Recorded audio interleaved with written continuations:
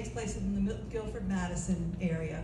And I named some real places. Hammonasset State Park plays a large part in it. Violent eruption, blankly staring, then sobbing, pleading, imploring various deities to return their lives to before.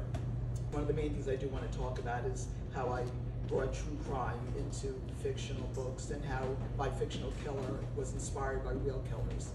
Lex might be called or considered Dan's alter ego, but she's got a lot of skeletons in her closet, and she gets things done her own way too.